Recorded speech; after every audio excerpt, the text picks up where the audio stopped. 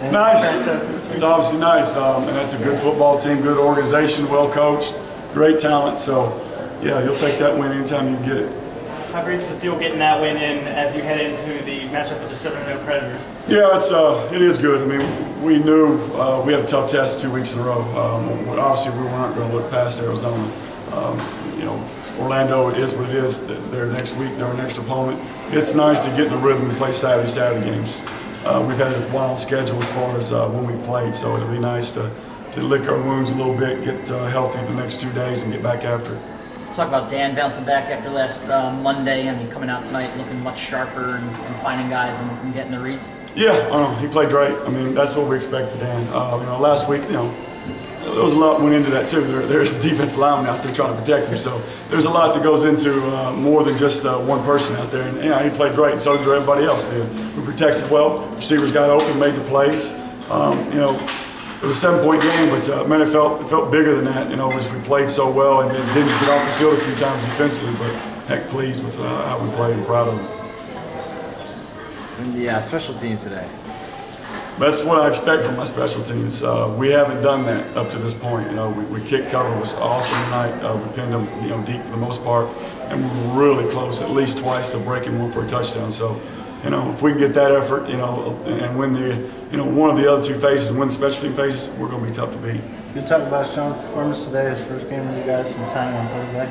You know, I have to watch film. I rarely watch the line. I'm always watching what's going on downfield offensively and defensively when I'm out there. So I know he, you know, had a touchdown to pick up a fumble on the onside kick. So, you know, really pleased with that. You know, it was a learning game for him. You know, there's a lot that he doesn't know, and he just went against, you know, one of the best teams in the league. So it's a great learning tool for us. Are you doing anything different this week to prepare for Orlando?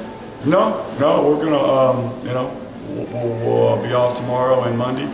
Tuesday will be a regular work day for us, which is nice. 2 good days to go heal up, be with family and things like that, and friends, and you know, get back to work. You know, we obviously know they're a good football team. They handled Arizona pretty well, you know, last week. So it'll be another tough battle.